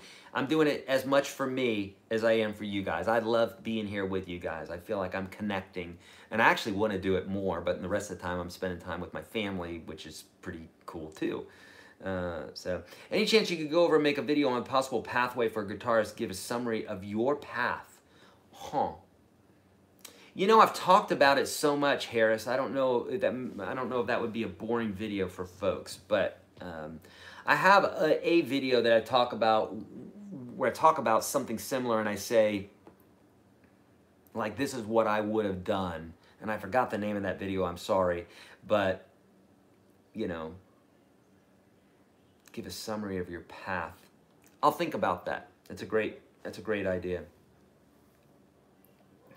What is your biggest tip for struggling to fret the bass string on a bar chord? James, watch the video effing F chord, E-F-F-I-N-G, F chord for more detail. Otherwise, what you want to do is drop that thumb, get it lower on the back of the neck, right? So if it's back here, as opposed to up here, then you're going to be better off. You're going to have more stability and more strength. Okay, make sure that your thumb's behind that first finger so that you've got a nice pinching action like this instead of pinching like this. That's going to make a big difference in building strength. You could use a capo at first to press the strings down a little bit and then try it. That will give you some motivation because you're going to see that I'm correct, that yes, you can do this. Eric's not a big fat liar, that yes, you can do anything that you want to do on the instrument, but sometimes you need a little cheat, a little something that's going to make you go, okay, I get it. I can do that. So once I get strong enough, I won't have to use the capo, okay? But watch the effing F chord because that is really going to help you a ton, okay? Okay, so someone's asking, Eric, I'd love to hear more about your journey if you do it. I can tell it to you. I'll tell you in a really quick nutshell what it is, because I don't think, I mean, it's probably boring. So I'll just give it to you in a short bit here. When I was a kid, played lots of music, or didn't play lots of music, listened to lots of music. There was lots of opera, lots of classical, lots of rock and roll being played in my house. My father grew up in Berlin during the war, Hitler, all that nonsense, and moved over here. So he was always playing classical music. He was in the Berlin Boys Choir, pretty cool. And so music was a big part of my house, at least playing-wise. No one was playing any instruments. Everybody was singing a little bit. So I was very affected by music. Loved music. Loved classical music. Loved minor-sounding music. Loved all sorts of music. Spaghetti Western, still one of my favorite. Was listening to that as a kid. So I was moved by music, the language of music. So it'd be like listening to Spanish and wanting to speak that way, but didn't know how, and then finally took a course in it. So when I was about 10 years old, a buddy of mine had an electric guitar. I had a Trans Am model that was about this big. I remember it was like 30-something bucks, and I remember being obsessed with it and having to have it. Ken, thank you so much for the donation. Thanks so much for being here. Your positivity inspires me. Kudos to you and your staff. Thank you, Ken. Super kind for that donation, buddy. Really, really appreciate it. So I had this model, I was building it, my buddy was obsessed with it, I wanted his electric guitar, we traded, so I got my first electric guitar for like 30-something dollars. It was a piece of crap, brought it home. I remember riding on the bicycle, my buddy had me on his handlebars and I had this guitar in my hand, and he said to me, man, if you fell off this and that guitar hit the ground, there would just be circuit boards everywhere, because in our minds, an electric guitar, underneath the wood was circuit boards, you know, it was a lofty computer inside that thing. So I brought it home, didn't really practice it because I just didn't have any, I didn't have anything to learn from. I did, but I just didn't do it, you know?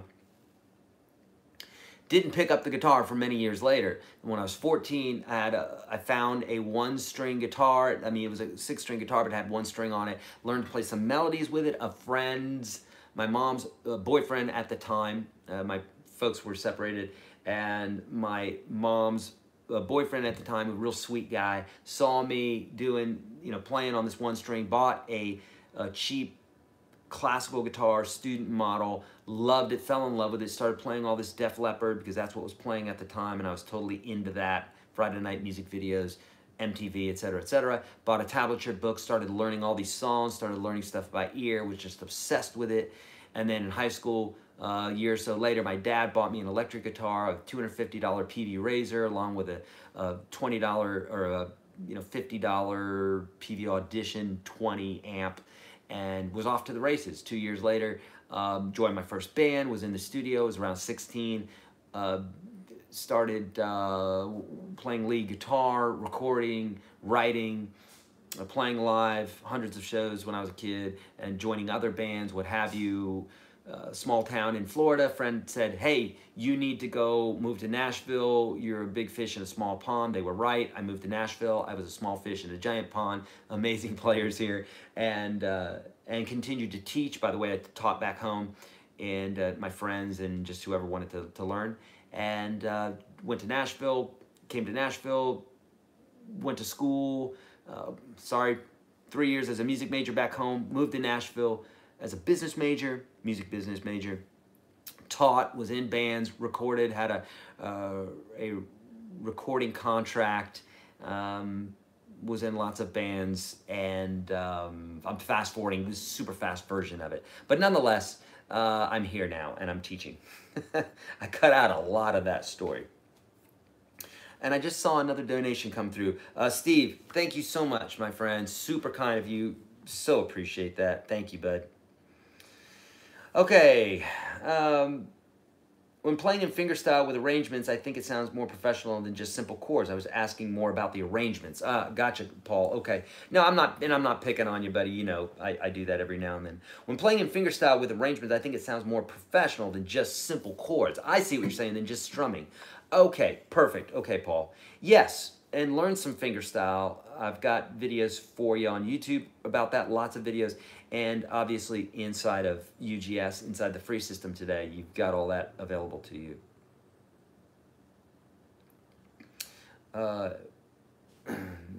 Okay.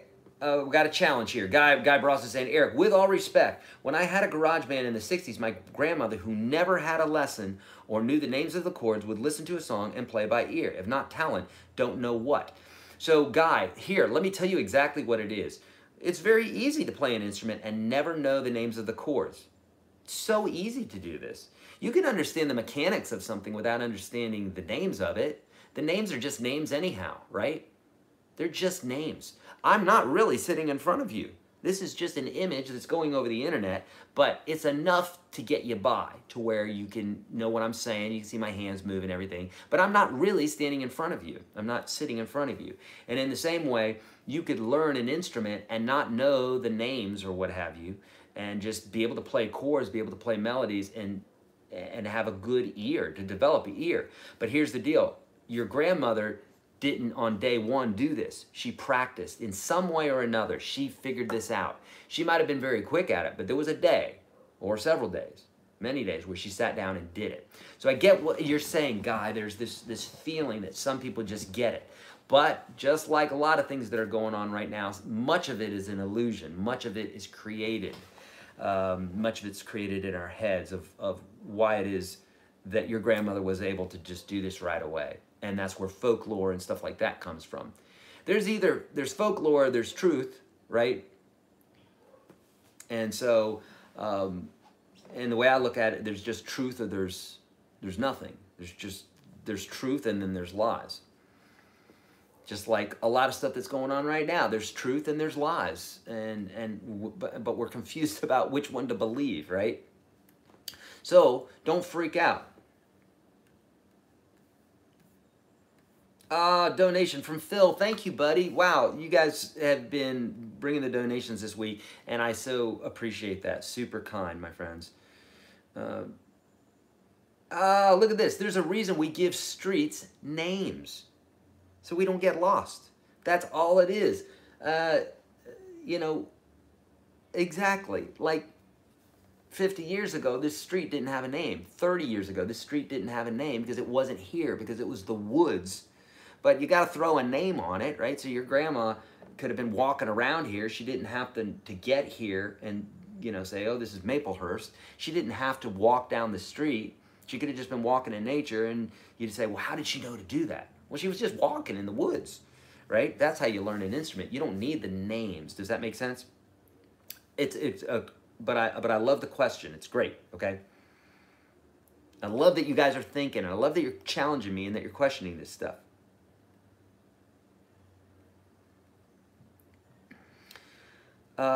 If you're a prodigy who can just pick up a guitar and play anything without much practice or lessons, you wouldn't need to watch this. Right, and when we say prodigy, when people say prodigy, my belief is this, because I've never met a prodigy who didn't practice their ass off on their instrument. Never met it. So let's just say, but the word prodigy, in people's minds, they think, okay, well, this is somebody who didn't have to work as hard, someone who just gets it, they didn't have to practice, they just got it. I've never met that in my life, and I've met a bazillion musicians. I've taught thousands of lessons, and I've never seen it. So if I'm not gonna see it, who's gonna see it? Like, I don't understand. So what we do, though, is we see somebody who's doing really well and we assume a bunch of stuff. And that's when we start saying words like prodigy, which are labels that bend our mentality in probably not ways that are good, because they make us just go, oh, he's a prodigy. You know, oh, Hendrix, he was a prodigy. No, he wasn't. He worked his ass off. How insulting to call him a prodigy when he worked his ass off. What are you great at that if I said, well, lucky you. Look at you, Mr. Lawyer Man. Look at you doing so good. Wow, you just were born with that, didn't you? Yeah, you were just born with being a great lawyer or a great accountant or a great chemist or whatever. Look at you, Mr. Prodigy. You didn't have to work hard for that, did you? That just came to you. No, I got my doctorate. I worked my ass off. I was top in my class. I stayed home and I worked while everybody else was partying. That's your prodigy.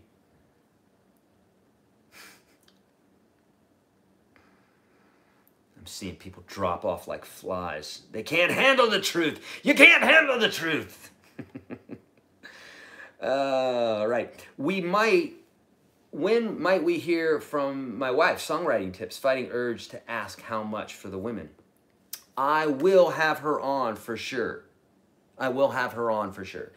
We've talked about it. We're not sure what we're going to do with my little boy during that time. It might be that she's working in here and he's playing in the other room, and then we get up and she might have to get up and go and do that. So if you guys are cool with more impromptu bits here, look at how many people dropped off. Seriously, they can't handle the truth. You guys can handle the truth. I appreciate you. Thank you. So as long as you guys are cool with her coming in and out, then we'll do that. But we might do it during nap time, so that would be a later during the day thing, like around 3 p.m. Central Standard Time-ish. Okay? Yeah. We'll pay for the sitter with donations. I know, but the thing is, we're not letting any sitters come to the house right now. We're not letting anybody come to the house. My neighbor came to the house the other day. New neighbor, obviously not taking things seriously. So it was just like, she had some mail, and I said, from our neighbor that just moved, I said, just leave it right there. There's like a pile of mail on our front porch. Whatever, just being safe, just in case, right? Tips for understanding extensions better. Okay, so let's talk about it. This is a little bit heady, but I'm going to try to keep it very simple because this is a thick subject, okay? The truth shall set you free, Rob, indeed. When we're talking about harmonizing, we're talking about skipping notes within the scale. So 1, 3, 5, 7, 9, 11, 13. We're skipping notes. When we're building chords, that's usually what we do. So when we're talking about a 7th chord, we're talking about a 1, 3, 5, 7. When we're talking about a 13 chord, we're talking about a 1, 3, 5, 7, 9, 11, 13. Or some variation of that in there. So you just basically go through the scale. If you want to put a 13 in the scale, if you want to add a 13 to your chord, you go 1, 2, 3, 4, 5, 6, 7, 8, 9, 10, 11, 12, 13. That's why your 13 chord looks like this. Oh, what? You just blew my mind there. You're welcome. Now, there are some rules, like a 13 chord usually has a 7 in it as well. Sometimes it'll have a 9 or an 11 in it as well. In this case here, we have a 1, a 7, a 3, and a 13. That's how I'm playing that 13 chord. If you wanted a 9 chord, you could play that note up top. That's a 9. 1, 2, 3, 4, 5, 6, 7, 8, 9. But I'm playing the octave of it. And it's also a 7th chord. And we throw in the 9 up top. Make sense? That's how we find extensions. That's a real broad stroke there. There are some rules to this, right? But usually the rules are this. So as you're going up in the extensions, like 7s and 9s and 11s and 13s, you're going to drop the less important notes because you only have 6 strings, right? Dana Pelkey, thank you so much for the donation. I really appreciate that. Dana, sorry. Thank you so much. Super kind. So as we're going up in these extensions, we will drop the other notes that aren't as important, like the 1. The 1's not so important, even though we talk about it all the time. 1's so important. It's not important in the chord when you're extending it because it's assumed. You hear it already. The next note to go would be the 5. The 5 is pretty consistent. 6 out of the 7 diatonic chords that appear. Major, minor, minor, major, major, minor. Diminished is the only one that doesn't have the same perfect fifth in it. It has a flatted 5. The 5 would be the second note to go because you just don't need it. The bass player's playing the 1 usually, and the 5 is not as important. And then the next note to go would probably be the 3 in the chord, the note that makes it major or minor, you know. And then really you could include all the other notes in there. But there's some rules, which ones you might drop before another, okay? Okay, this is my friend Alex. Okay, I'll talk to her in a minute. And in fact, I'm probably going to have to prep here in just a minute. So, in about 5 minutes or so, I'll need to go to prep Alex how to join the live broadcast. So we're gonna do a live Instagram interview with Alex Klein, also known as Alex Plays Dobro. She is a famous songwriter, producer here in Nashville, multi-instrumentalist. She is a beast. She's amazing. And you don't want to miss this at 1 p.m. Central Standard Time on Instagram. So right after this broadcast, we're going to be live there. I want you to join me there, okay? If you're not in my Instagram, then you need to be. So join me there. This is something new that we may be doing. I don't know. We're going to see. We'll see how the turnout is. If there's a great turnout, we'll do it. Otherwise, my time could be used in other places, right? So join me there, and I'll need to tell her how to do that here in just a minute. I noticed earlier you played a G chord only fretting the top and bottom strings. What is that? So I did this version. That's my favorite G chord right there. So there's that version. There's lots of versions of the G chord, right? This one, and this one, and this one, and this one, and this one, and this one, and this one, and this one, and this one. Lots of G chords there, right? But this one I like a lot, and I drop that first finger and I mute the 5th string because it just sounds good to me. I just like it. Cool? Yeah.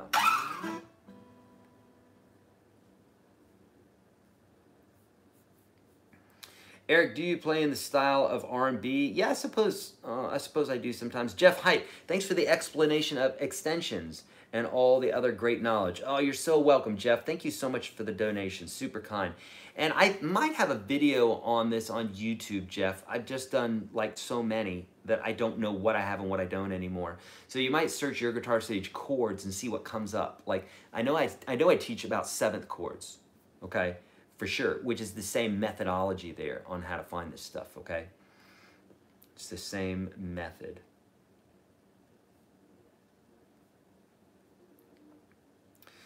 Do you have any music theory tips for writing melodies over a chord pattern? When to hit the bass notes and what scales match a basic chord pattern?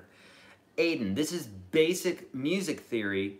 It's the stuff that I teach inside of the free course. So I would highly suggest you do that. You need a basic idea of music theory, and it takes a minute. Doesn't take a long time, but it takes a minute. And so basically when you're in a key, the same notes match the same chords. And what I mean by that is they all work together. If you're in the same key and those chords are playing, then you can play pretty much any note that's within that key, and it's going to sound pretty good. Okay, then it's just a matter of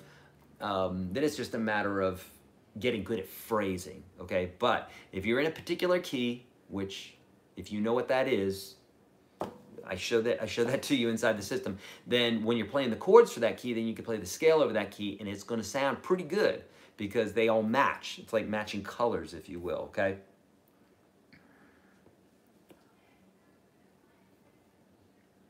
Could you show me some hand stretching exercises for avoiding injuries? Strained my hand trying to avoid. BJ, yes. So one that you can do is this. So just take your hand, put it forward. You can do it individually with each one of your fingers, or you can just pull the whole hand back like that, etc. That's a good stretching exercise. And you don't want to try to do this really quickly. You just want to sit there comfortably and create a little bit of tension, you know, pulling back. This is yoga, by the way. If this feels good to you, you should try yoga. God, it feels good. Sometimes a lot more than other times. Sometimes it's just showing up and doing it, but for the most part, for me, I love the way it feels because you're stretching. So, so like just doing that right there is a great exercise. Also the other way. I have a video for that with some other exercises on YouTube. If you search Your Guitar Sage carpal tunnel, one of my students developed carpal tunnel. He wasn't listening to what I would say every time, and he was just manhandling the neck, and he actually developed carpal tunnel. He's an artist, Jay Ragsdale. He's a great guy, great artist, amazing singer, great writer, great player, and but he developed carpal tunnel because he was fretting the guitar incorrectly. Yeah.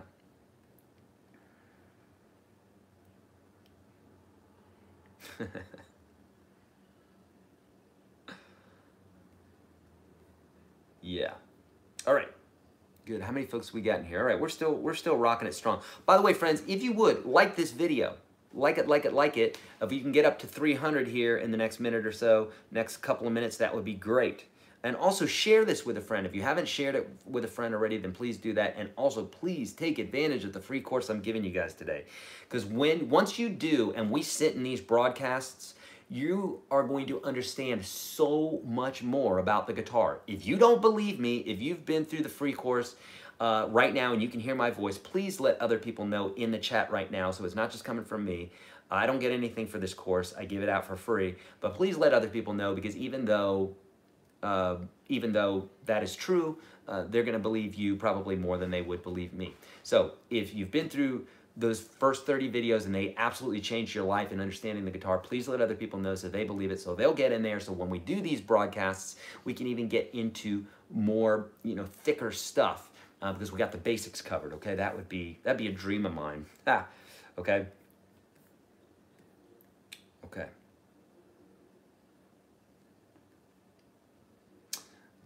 Pat, I think someone mentioned it. Oh yeah, bottom left corner next to the smiley face, you'll see a dollar symbol. That's how you can donate. Okay, great. Just want to say thank you. I joined a few years ago and it was never disappointed. Wherever I run into a problem, I find the answer within the UGS program. I play every day since I joined the program. Yay, Natalie, I love that. Thank you so much for letting me know. That means a lot. Thank you. I've learned my pentatonic scales and my major scale. How do I make them sound awesome? Jay, on YouTube, search YourGuitarSage Minimalistic. Do that, because that explanation is going to take a little bit, and you got to watch that video, okay? If you're in UGS already, watch Minimalistic Blues. That'll give you the basic idea. Or also, I'll have another video out there. It's a longer one. It's a live broadcast, and it's how to search YourGuitarSage chords melodies, YourGuitarSage chords scales, because in both of those I talk about this on how to do such a thing. Okay, really important. When I give you guys these videos to watch, it's not because I'm being lazy, and it's not because I don't want to tell you right now, but if I did that, you would be disappointed, because I'd be doing that with all these other people and we'd get like 2 questions answered. So I have to show you, I have to give you the information so that after the broadcast, you'll go and get the full Monty. You'll get the whole enchilada. I know what full Monty means. It means naked, but you know what I'm saying. You'll get the whole enchilada. Same thing with UGS, okay? All right, friends, I need to prepare here real quickly because I need to tell Alex, who I'm going live with in 5 minutes on Instagram. I need to teach her how to do this really quickly. Hopefully I'll know what to do as well. Love you guys. Thank you so much. Few things here really quickly. Link below. If you haven't already, do it right now, friends. Where the heck are you going that you can't take advantage of a free program that I'm giving you that's going to help you when you join these live broadcasts and you're going to be able to hang, right? It's the link below, YourGuitarSage.com/UGS. There's lots of options. There's paid options. There's discounted options. There's lifetime, monthly, free. Just get in there and take advantage of this, okay? Love you guys. Hey, stay up. Remember, these are unprecedented times, and they're going to be unprecedentedly beautiful if you make them that way. If you're filled with fear and you're filled with anguish and everything else, then it'll be that for you. I promise you, the way that you're thinking is going to guide you in which direction you're going to go. And there's something great happening in the world right now. Be part of the good side of this, okay? Not part of the fear side of it. Use responsibility, everything else, but there's no reason to be fearful. Go within, find that inner peace within yourself. Love on your family, love on your pets, love on your guitar. Watch lots of positive videos. Now is the time. Okay, I love you guys. Thank you so much. I will see you guys tomorrow with another broadcast. We'll do it again tomorrow. Okay, cool. All right, see you.